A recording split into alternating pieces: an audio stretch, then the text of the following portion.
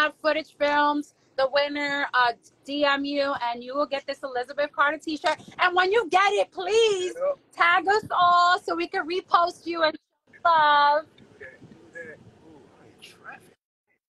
So you are you driving safe over there? Okay, good. Tell your mom I said hi too. She in the car with me, actually.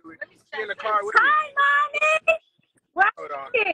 Put her on. Hi, my love. Baby. How are you?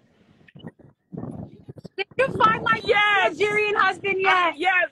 Seriously. Send him Seriously. my way. Send him my way. Send him my way. She picking for you. I love you guys. So much. All right, I'm gonna catch you up. Love you. We're so proud of you guys. You guys, everybody in the cast. Like, I'm so proud and honored to have you guys on this journey. I so love much. you guys to death. Kiss my babies for me. Love you guys. Oh, I will. They're on their way to set right now, so I'm waiting for them. Yes. All right, Mama. I love you guys. Thank you so much for coming on live with me. I love you guys so much. Bye. Bye.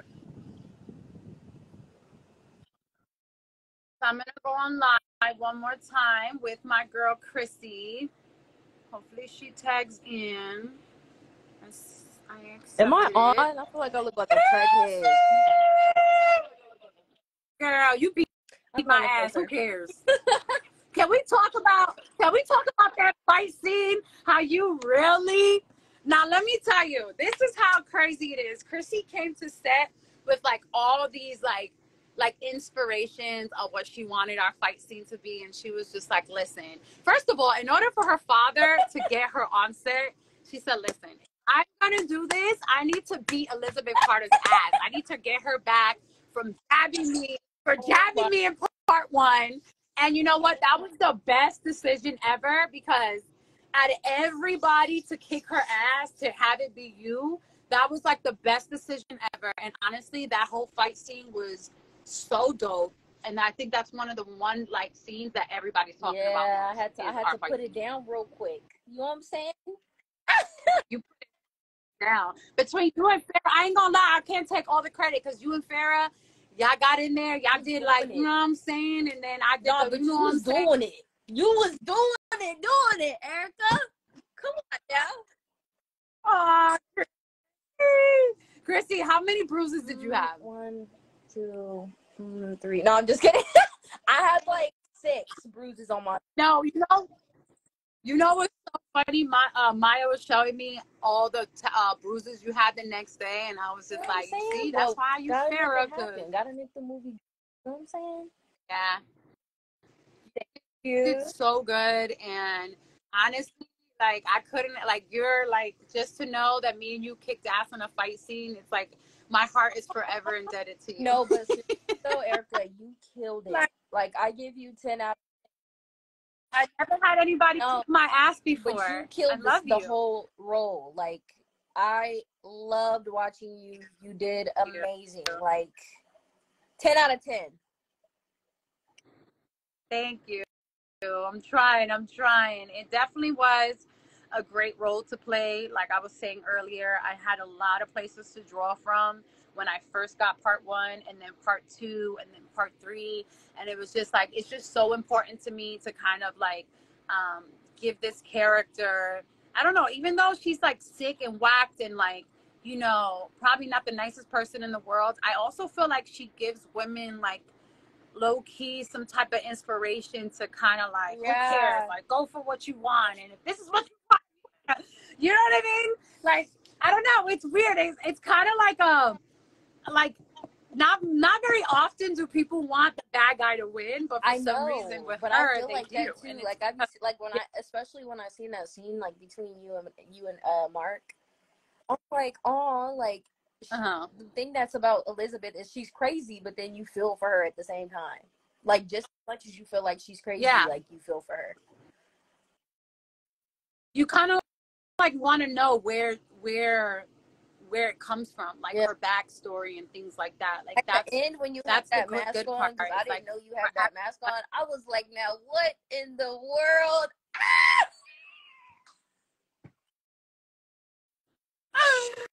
It's so crazy because part one, Chrissy was actually our set designer, and she was like acting in this. So Chrissy actually plays a bigger part than just her part on camera. So shout outs to you too, because what people don't know is you do a lot of like the hard stuff that most of the time when people take on that job and then to have to be an actress at the same time, it's like very overwhelming. But you're on set with your kids. And I think part one you were still breastfeeding and everything. Like you was doing you breastfeeding, you was doing set design, and you was acting and being a mom.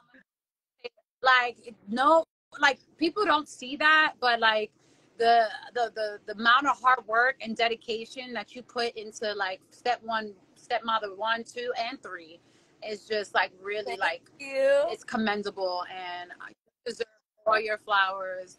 And you know how your father is, and it's like you come, you deliver, and honestly, the most fun I be having on these sets is when I have to shoot with you because you're set soulmates. You and I. We are. I think like you're like my little Laverne. I think like we're just like my Lucy. yeah, like we're meant to. You're like be. my Lucy. Like really, we're meant to be We like are on meant sets together. Like, but thank you so much. I'm just trying to get like Oh, you. I love you, girl. I'm trying to get like you, honey. I need to learn the moves you was doing in that damn Thank fight you. scene. I for was real dying. life. I was literally like, I'm 2 seconds from falling out when we were doing this, but I survived. Yeah. We survived. We made it. Yeah, It's number one. I We want to say definitely thank you to all the people who are tuned in right now for checking it out, for streaming it. No, you guys keep. If you guys want Stepmother 4, the more you stream it, the more you recommend it to your friends, repost it, tag Tubi, like just make the present felt. I'm telling you, it's safe to say the head guys from, Rachel to Adam, all of the big guys that love us and support us at Tubi, when you guys show out for us, they make it happen. So the more you want Stepmother 4, it's all about you guys streaming, tuning in, reposting, telling your friends to tell a friend. Keep it going. And honestly, like I said, regardless of where this ends up, we are so grateful it got this far, and we really, really love you, support you. Like we can't thank you enough for the support. It's just been so amazing. And Chrissy, I know you got to get back to the little ones. I love you. I love you.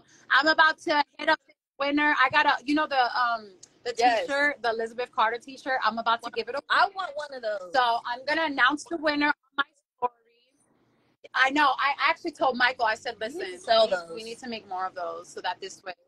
Yeah. Well, just hand them out to our fans. I mean, at this point, they support us so much. We deserve.